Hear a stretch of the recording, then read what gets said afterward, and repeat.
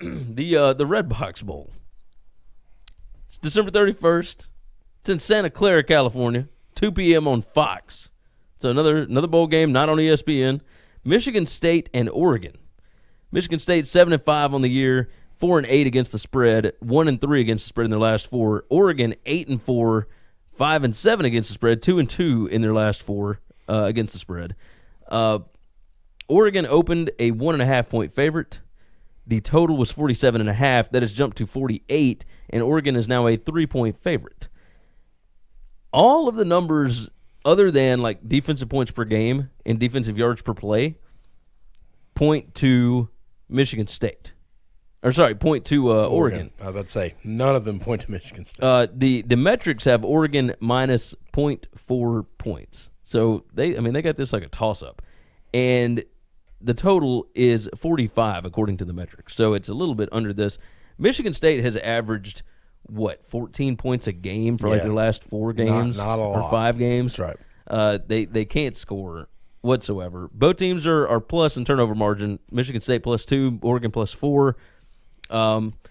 Michigan State cannot run the football, which is surprising. They're number 118 in the country in rushing yards. They can't throw the ball either. That's why they only score 14. Yeah. They're number 123 in yards per pass. Like it's really bad. But I have an interesting stat for you. Okay. Michigan State 5-1 against the spread and straight up in their last 6 bowl games. The only loss was to Alabama in the 2015 playoffs. In 7 bowl games with a spread of less than 7 points, Mark D'Antonio 7-0 against the spread, 6-1 straight up, 5-0 against the spread with 4 outright wins as an underdog. D'Antonio's the factor here. I literally don't like anything about Michigan's team against Oregon's team, but I ride with D'Antonio.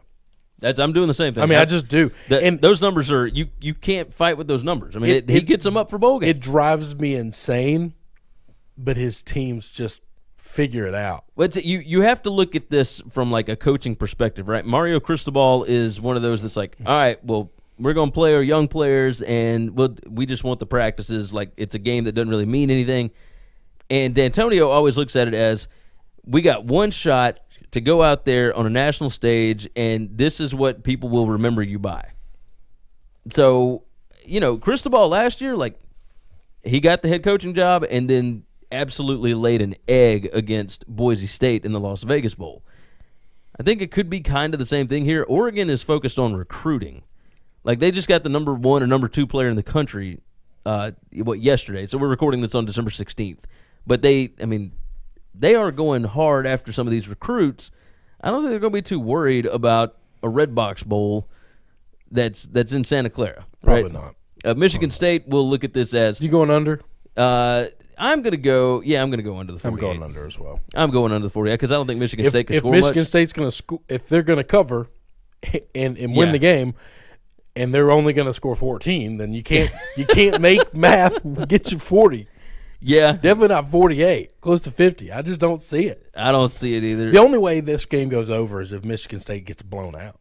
And I just don't see that how either. does this going to – how mathematically do you get a close game in the upper 40s and low 50s? You just can't – that just can't happen with this team. No, you're right. So we're both taking Michigan State plus the 3. Watch it happen. And, yeah, no. We're both going under the 48 on this one. I am kind of interested to watch this one just to see like Fox's coverage of it. I'll watch it because I like D'Antonio. And I like watching Oregon. I mean, they're fun. Yeah. I like Cristobal. He's a good coach. Yes, he certainly is. Now, it's on as the same time as at the same time as our next game. So I'm going to have 2 games on at the same time. But that is what it is.